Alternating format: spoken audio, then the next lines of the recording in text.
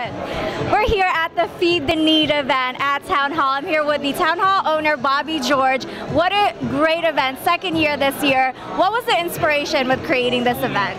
Well, my uncle in Michigan's been doing this event for about 10 years. He's got a small diner, very little resources, and he feeds like 5,000 people a year. It's unbelievable. And I said, you know what? I got so many resources. I've been so blessed. I want to do something, but a little bit different. I want to unite the leaders of Cleveland to do it. So that's what we did. I'm here with Browns quarterback Brian Hoyer, and I see a lot of your teammates are out here today. What are you guys doing out here? Yeah, I mean, we're serving food to people.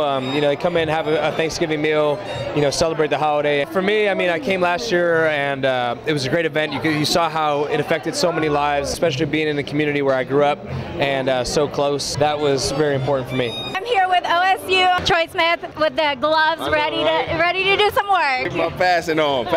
Isn't it great to see a lot of the community leaders coming out here to support? There's no doubt about it. Getting a chance to really shake hands with the Cleveland Browns, Joe-Haden, Brian Hoyer, the list goes on and on. Giving back to the needy, giving back to all the people of Cleveland. That's exactly what Thanksgiving is about. That's what the holiday season is about. Just proud as a Cleveland Brown to see so many guys turn out and give their free time to take part in this event.